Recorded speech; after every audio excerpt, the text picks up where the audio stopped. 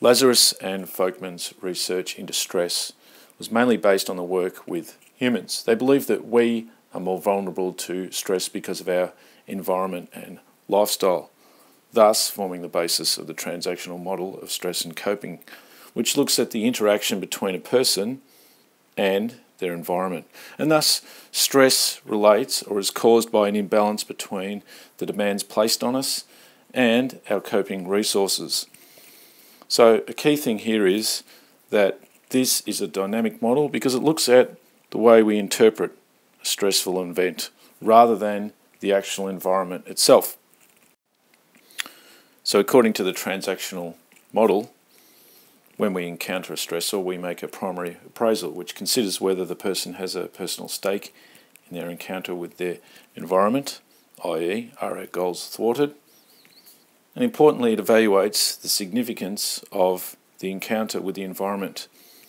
And one of three things are going to happen.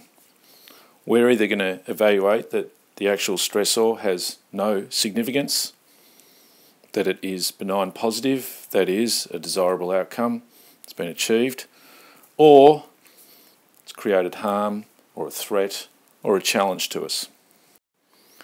So if we appraise the situation as being stressful, our response could be injury, illness, anger, disgust, disappointment.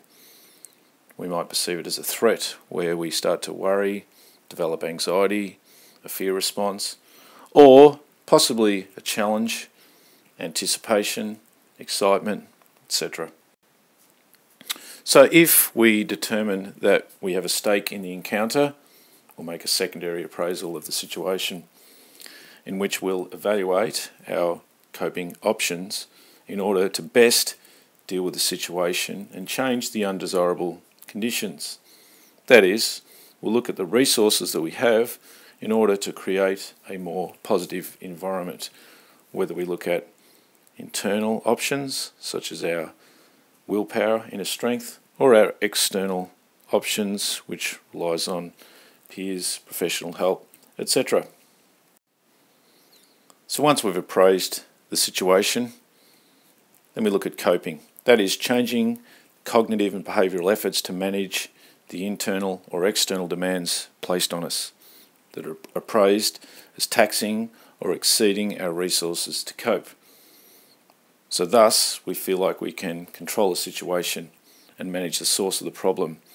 Our strategies could be defining the problem, generating and evaluating alternative solutions, learning new skills to manage the stressor, or reappraising the situation by reducing our ego involvement, finding new standards of behaviour. Alternatively, we might use emotional-based coping, where we're trying to reduce our negative emotional state or appraisal of the demands placed on us. That is, we feel like we can't control the situation or manage the source of the problem. So we might avoid the situation, distance ourselves from our emotions. We might accept what's happened to us, seek emotional support, use selective attention, that is, only dealing with certain limited aspects of the problem. We might resort to alcohol or drugs.